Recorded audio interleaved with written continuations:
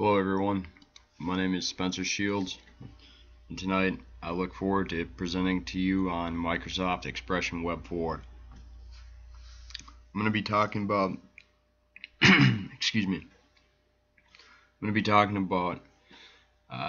some simpler tasks tonight, nothing too intense. So depending on what kind of browser you're using, I believe the installations may vary.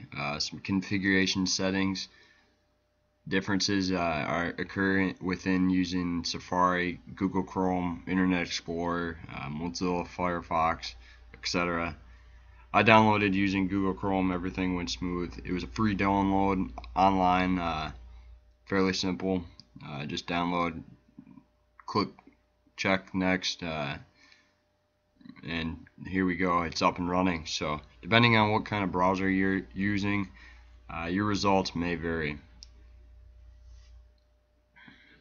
Right here I've got open an untitled HTML document. I opened simply by going to File, New, HTML, and here we go. There's a variety of things you can do just by standing here. If you want to look at just the design mode without any code there, or just be typing into code, it completely is up to you. So that's kind of a nice part of using Expression Web 4.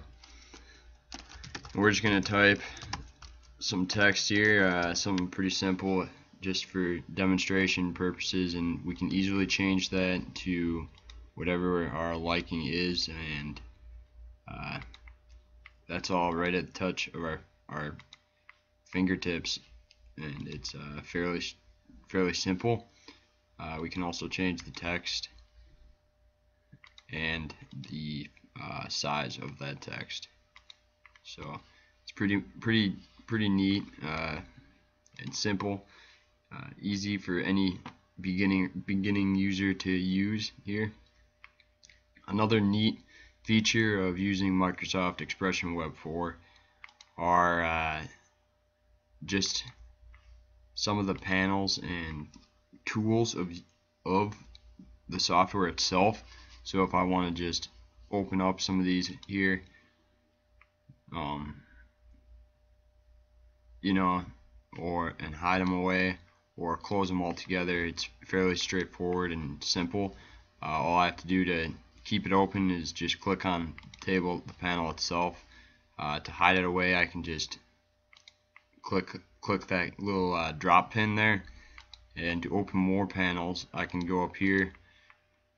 So if I want the toolbox over there, he can be chilling, maybe the snippets, we can open that and see what's going on there, and hide it away pretty easily by just clicking that pin. So if I can hover over here, I'll see what I've got going on. You can see those. If I want to keep it open, I can just click on it there, click on it, have it open, hide her back, so the functionality is fairly simple. We're going to open the folders list here. So if I was going to start creating a document to put online, I'd want to have a folder. So the first thing you may want to do is create a folder on your desktop.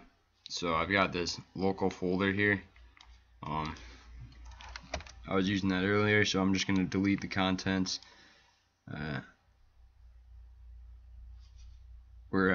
And then create a new folder. We're just going to call that local folder.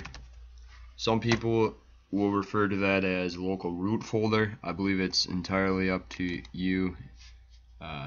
It's just what you refer it as. The name, I don't believe, is completely specific. So to open that up here, we're going to open up a new, we're going to go to the site menu and create a new site.